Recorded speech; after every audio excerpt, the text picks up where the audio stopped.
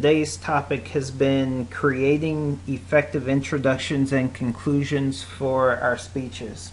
In particular, we focused on the functions and the parts of each.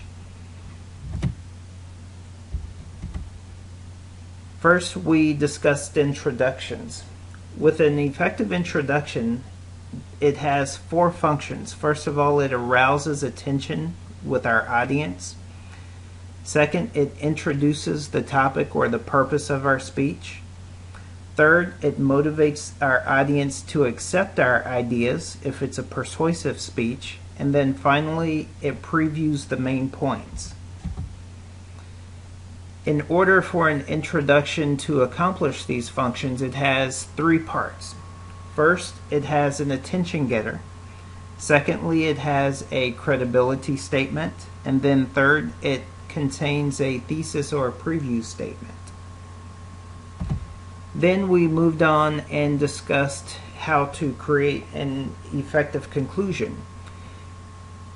A conclusion has at least four functions. First of all, it alerts our audience that the speech is about to be over. Second, it summarizes our key points. Third, an effective conclusion will always leave our audience with something to think about. And then last of all, a conclusion should provide closure so that our audience knows that the presentation is over. In order to accomplish these functions, the conclusion will have these two parts. First, it will have an alert summary, and then it will also have a closing thought.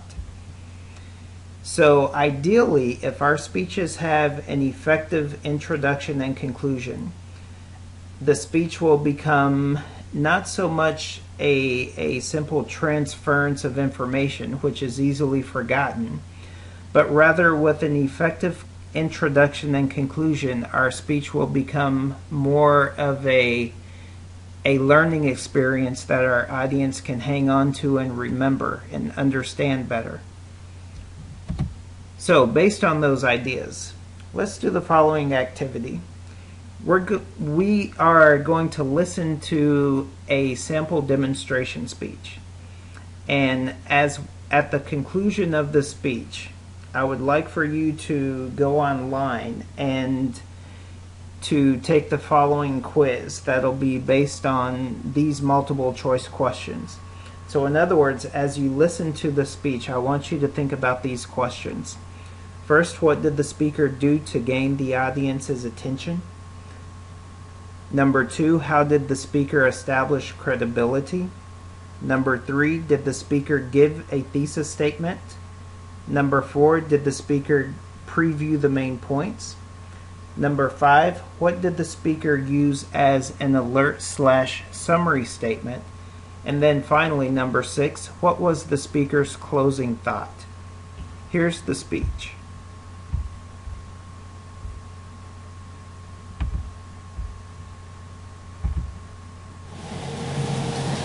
We all know throughout the years there have been many different hairstyles. From the mullet, the bob, the beehive, and the perm, they all had their day. Although some were better than others, they were all influential. Today, most of us have noticed braids are the new it hairstyle. As a member of society trying to keep up with all the new trends, I have spent countless hours trying to learn these new and upcoming hairstyles. Today, I'm here to show you just a few different ways you can braid your hair. First, I'm going to start with the one and only classic braid. The classic braid is probably the easiest braid of all of them. You start with the hair in just basically a ponytail. You divide into 3 even sections of hair, 1, 2, 3, and basically it's the same pattern throughout the whole braid. So you're going to take the outside strand, which is in my right hand, cross over the middle. Then you're going to take the other outside strand, cross over the now middle, which was before the right stranded.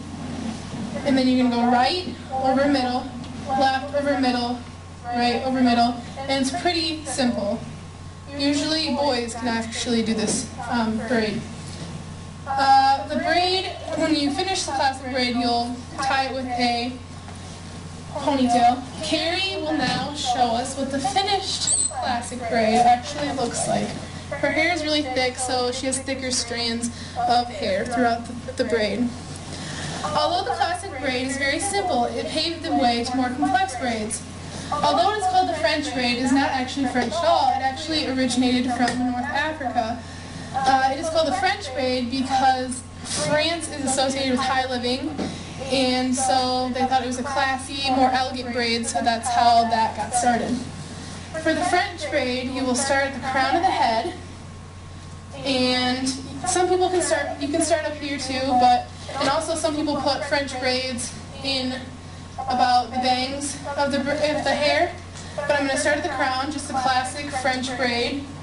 You're going to split the hair into 3 pieces. This is more difficult than the classic braid because it has more elements to it.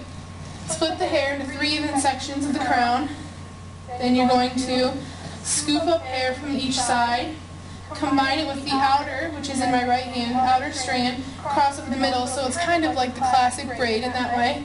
Also, then you're going to take the other side of hair, combine it with the outside braid, and again cross over the middle. You're going to keep going until you reach the end, and again I'm going to cross this over. It's just the same pattern throughout. It's a little difficult to learn at first, but I actually kind of taught myself. I used to practice on my Barbies. For the French braid, once you get about to here, you won't have any more strands to pull in from the side, so you're going to have to just finish the whole braid with a classic braid and again tie the hair with a ponytail. Krista has a finished French braid on her hair, which starts up here, as you can tell, at the crown, and as it gets to about here, there's no more hair to pull in from the sides, so she has to finish with a classic braid and again ties it at the end with a ponytail. The classic and French braids have been used for a long period of time, but recently a new style of braid has emerged, and that is called the fishtail. The fishtail looks very complex and it's difficult, and I thought it was going to be difficult before I learned how to do it, but actually once you get it down, it's almost as easy as the classic braid. It doesn't have as many elements, so to start with the fishtail braid, you're going to just start with the hair in a ponytail basically. You're going to split it into 2 again, and from the right side, you're just going to take a little strip of hair, cross it over the middle, over the right strand, and you can combine it with the other strand of hair in the left hand that I have here. Also, then you're going to take the other side, do the same step, but make sure this is combined. The strand that you crossed over, you got to make sure that it is combined with the left strand that you did. Cross over the newly pulled strand into the other strand of hair. It's kind of hard to keep it all together sometimes because it falls out. You got to make sure it's really tight or else it won't stay. So then just keep going down, and you're just going to keep pulling just average sections of hair, almost like an inch thick of hair, throughout the middle. Her hair is kind of easy for this to do because it's so thick and easily done. Okay, so basically, sometimes you can tie it here, just leave it like that. That's actually kind of a pretty style. But also, when you get to the end, you're going to just keep going down, down, down, down, down, until you finish with the whole entire fishtail braid, and you're going to knot it with a ponytail. Ashley has the fishtail braid. Her hair is a little thinner, so her strands are a little skinnier, and her braid is a little loose here just because her hair is so thin that it won't stay into the loop, but that's about it. So the styles may change throughout the years, but braids are here to stay. Today I gave you a little insight into the numerous braids that can be accomplished. Other complex braids include the mermaid braid, inside-out braid, 5-strand braid, and many more. Although many braids are very challenging, with a little practice and repetition, you'll be a braiding master. Happy braiding!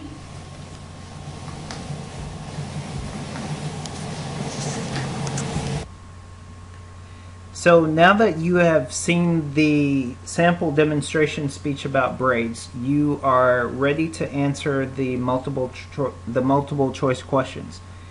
Good luck!